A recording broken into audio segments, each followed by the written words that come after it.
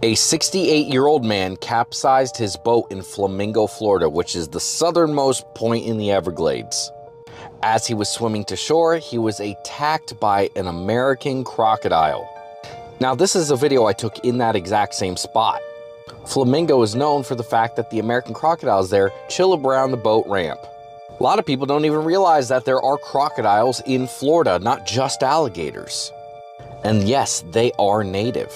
There are only about 2,000 of them compared to the close to 2 million alligators.